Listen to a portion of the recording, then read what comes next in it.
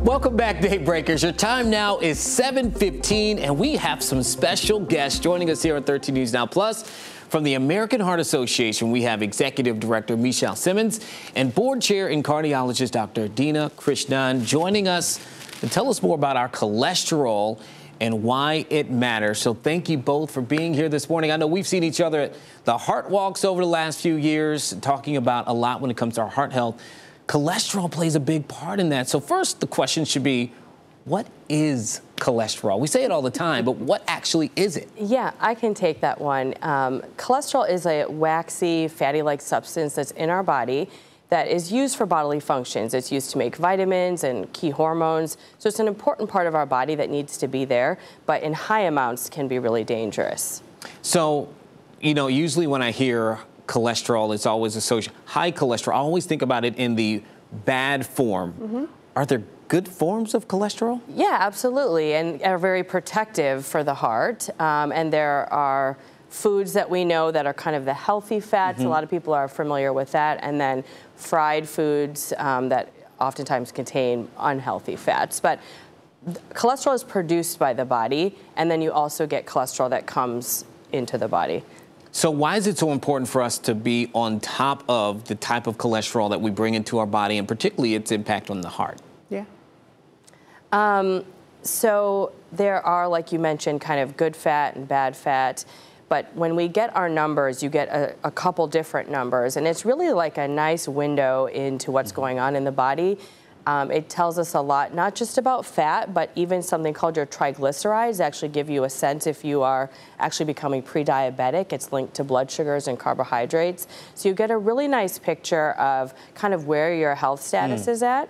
But actually can even show that some people are genetically predisposed to having some problems. Now, Michelle, I'll ask you this. I mean, the American Heart Association, you all do so much work. And what are some of the things that you're doing maybe outside of, you know, joining us here on the morning shows, right? Yeah. To try to get this information out to people, and how can people even find you and get that info? Yeah, we're really trying to simplify it, and cholesterol can seem overwhelming. And so really wanting people to feel empowered to know their numbers. Just like we talk about blood pressure, we want this to be a common conversation as well. What we're noticing, the community trend, is that 60% of people that have high blood pressure also have high cholesterol, don't recognize it or know about it. Again, another one of those silent killers. And so being empowered to know your numbers. What is your cholesterol? What are the risk factors associated? What's your individual or, you know, risk factors for that? And so I think that's really the biggest piece, and the first step is being empowered to know what your numbers. You don't need to know everything about cholesterol. You're not the cardiologist, but what are your numbers? You know, it's interesting. I think about some of my earlier conversations about this in my family. A lot of it comes after people are diagnosed with higher cholesterol, and it links back to, listen, we love to eat in the South where I'm from, Louisiana. You talked about some of the foods. What are ways maybe that families can have those conversations if, say, they love to have those great meals, but you need to maybe start thinking about your health at the same time? We've been recently focused on something that the American Heart Association calls Life's Essential 8.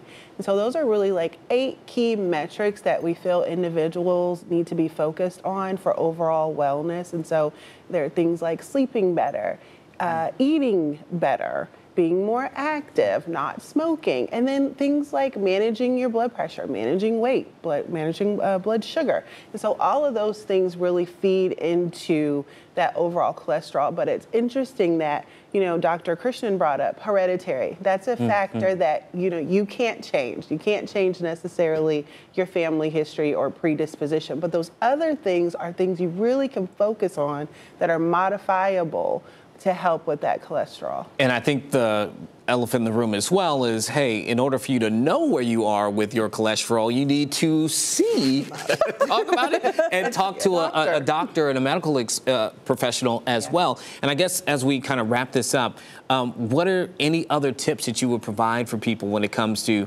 managing their cholesterol? Or if you had one last thing that you absolutely want to make people to walk away from, what would it be? We were just talking about this.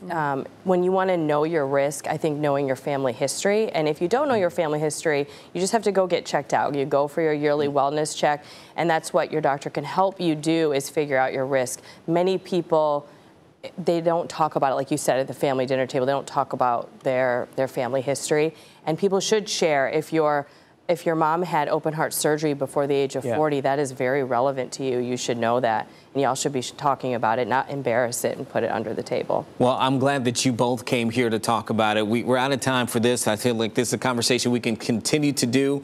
But hopefully people learn something from this and they can be healthier for it. So thank you both for being here. And we look forward to more conversations as well. Thank you.